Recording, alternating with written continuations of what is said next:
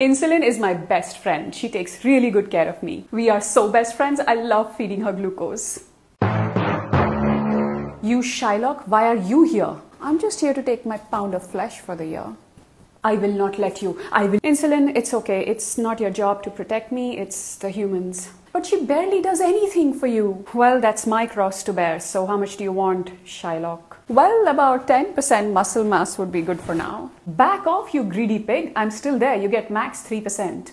Sure, I'll wait till menopause. You're not going to be around then. Here you go. Your 3% for the year. I hate this. You look so weak. It's fine. Hopefully one day the human will remember me. Someday.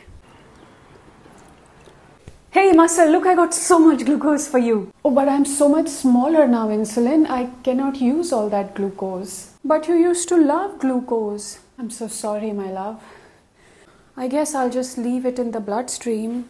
Why is my blood sugar so high? Oh, this backache. Oh, age is catching up.